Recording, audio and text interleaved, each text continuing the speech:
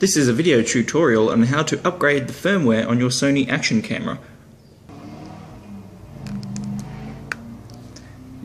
You'll know when it's connected to your PC because you'll get an audio indication on your computer if you're running Windows, and the LED will illuminate on the camera. The next thing to do is run Play Memories Home. If you don't have this software installed on your computer, it can be downloaded freely from the Sony website. This is what the application icon looks like on a Windows PC. From the program, if your firmware requires updating, you'll notice up in the Notifications tab, you'll have pending notifications here. You'll then also see a list of these notifications and what they do. Some in this list are the software update for Live View Remote, system software update for Action Cam, which is what we're after. Update the firmware, click on the Details button under System Software Update for Action Camera. This will then redirect you to the Sony website, where you'll be able to download the latest firmware.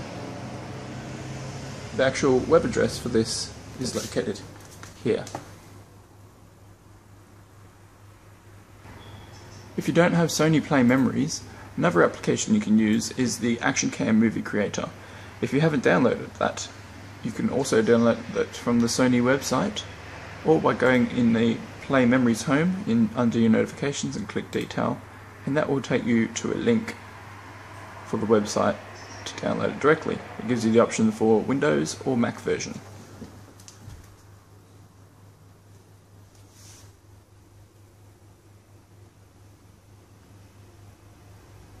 Action Cam Movie Creator icon looks like this.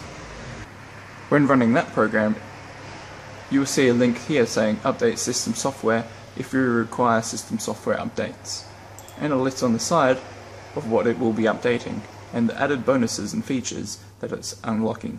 Both of those ways will take you to this website where you can download the applicable software update for your system. In my case it's Windows 7. And click the download page button. This particular software update gives you improvements on live streaming and new functions in still image shooting. Point to note, if you're scrolling through your camera and you see on the screen displayed live, as per what is displayed on the website, then you do not require this particular software update. However, mine does. It recommends that you have at least 3 bars or more power. Mine's fully recharged. I agree with the terms if you accept them and download the software update. This one is 190 megabytes, or 189.10 to be precise. Follow the instructions to download and perform the update on your camera. This download may take some time depending on the internet speed. Mine was about 5 minutes. Once it's downloaded, you can then run it to run the firmware update. Now, it's important to note that these directions are for Windows only, and specifically for Windows 7. There are slight differences with Windows 8 and higher, but the general gist of it is the same. Now, I'm just running the file I downloaded. It runs its own extraction, where it unzips all of the installation files. It then tells you what you need to do. Now, the first step is to close everything, but in this case I'm just going to minimize the web browser, but close all of the Sony software because that may interfere with the update. So earlier I had it connected, I've just disconnected it to make it easier to get the memory card out. So the first step is you need to remove your memory card. Put that somewhere nice and safe so you don't lose it. And then reconnect it to your computer if you've disconnected it. So make sure that your camera is on, just push a button.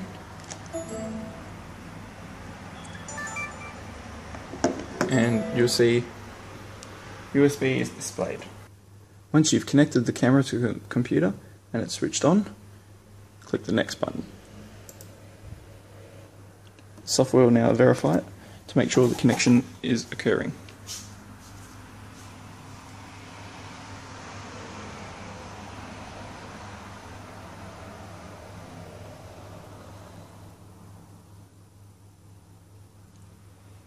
Click the next button to verify the version of the update. On your screen, update will be displayed.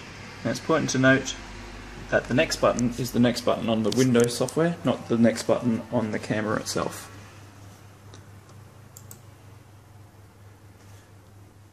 Verify the version of the update on the bottom left-hand corner of the screen.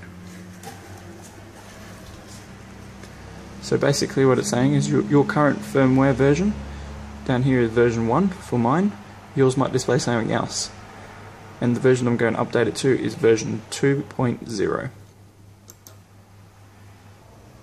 Once that is displayed on the screen, you then need to safely remove the hard drive by clicking the safely remove hard drive icon. So for me it's down here, and it's the one with the USB cable. And the one I'm at is HDR AS100. So just click that. Eject.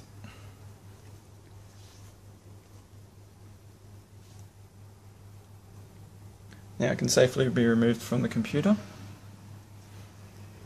Right. Keep the USB cable connected and press the enter button on the camera. There is no enter button, but we'll assume it's this.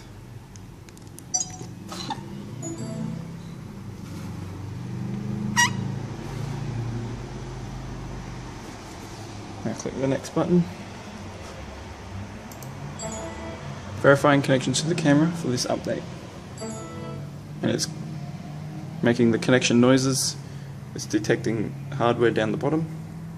The screen is still off. Please wait. Click the run button to start the update. Do not pull the USB cable out or turn the camera off during the update. Push run. Hopefully this will work. The progress bar is getting bigger, but the camera is still off.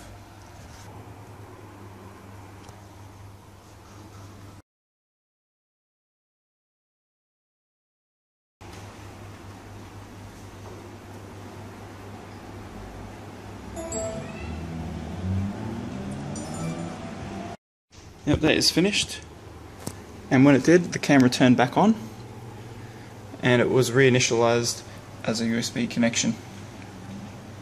This is the update has been complete.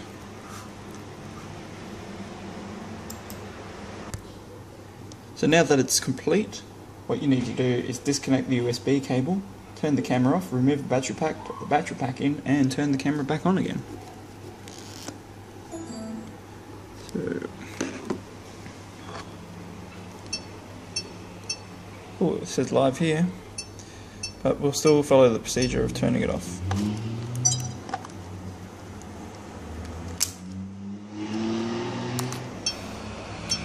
And as I showed before, it's now got that live mode. We already know that we've got the new software version because we've updated it, and we can now see that live function. So we can skip all the way down to section 2, downloading and installing. Now it's important to note you need a Ustream account for this to work. Now this is so you can stream directly onto the internet. You can then go down and download this. And there's a warning box if you've got Windows 8. Saves it into your download folder. And once it's got there, you run it, install it, click next. And you need to maintain an internet connection for the PC to start and finish the settings procedure. And that's another thing, with all of these updates you need the internet to be able to get them. And you need good connection with capable of downloading a couple hundred megs each time. Now this is an example of the live stream. It's just connected up and you can see this radio station in here. And it's also got audio. Network setting tool, which is 7.4 megabytes now downloaded. And I'll just run that.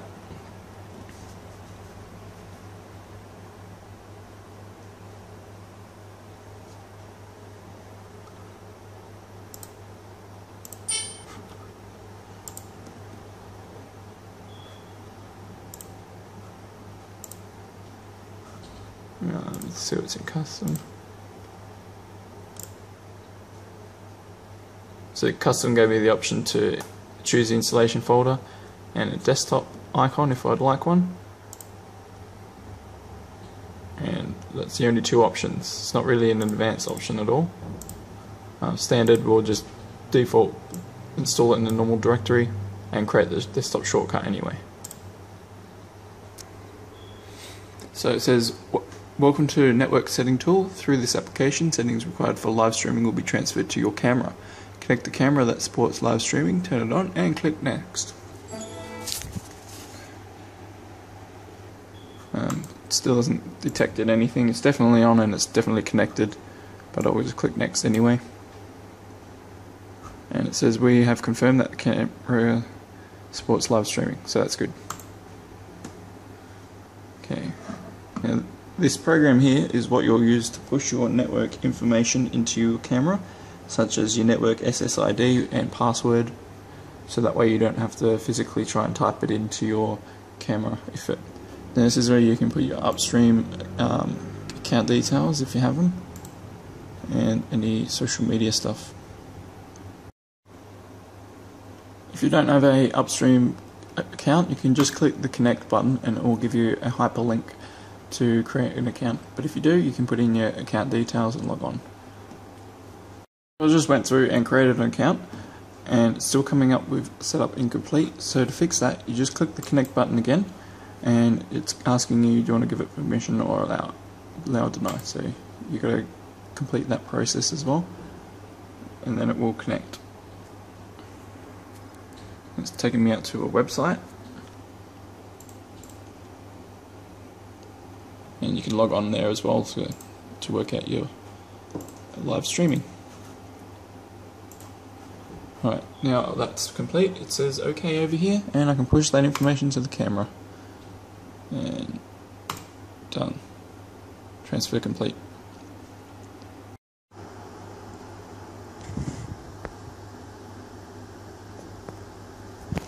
So I tried it again this time and now it's come up on there and you can see the live stream.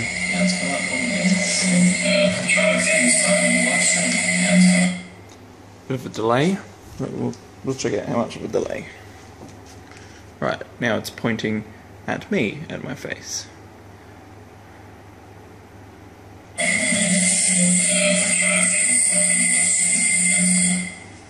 of a delay, we'll check out how much of a delay.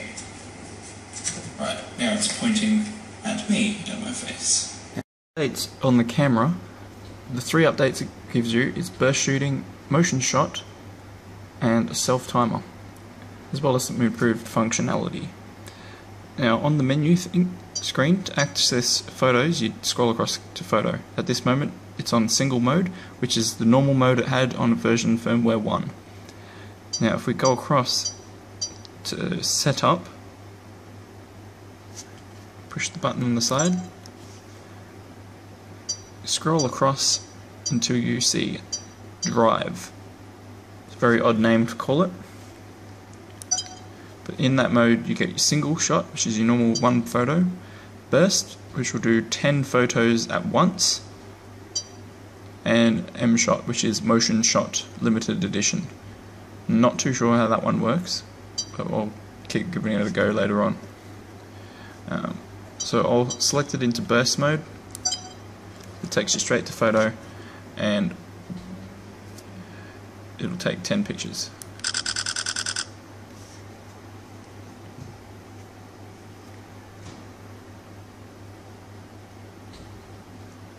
And the count has gone down by 10, which means it's taken 10 photos. It's pretty simple. To get it out of that mode, you've also got to scroll across to setup, and then go all the way across to drive, and then change it. So we'll try the M shot.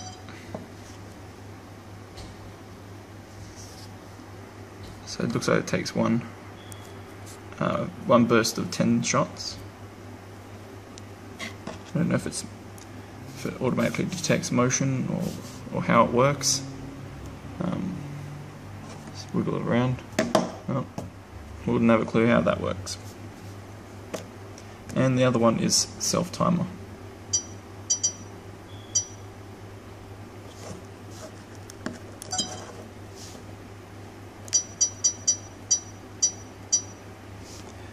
I'll just change this back out of that multi-shot back to the normal burst. And I'll go back in to show you self timer.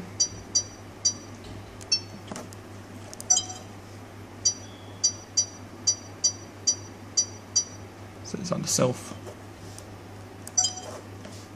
Options are off, 2 seconds, 10 seconds, and back.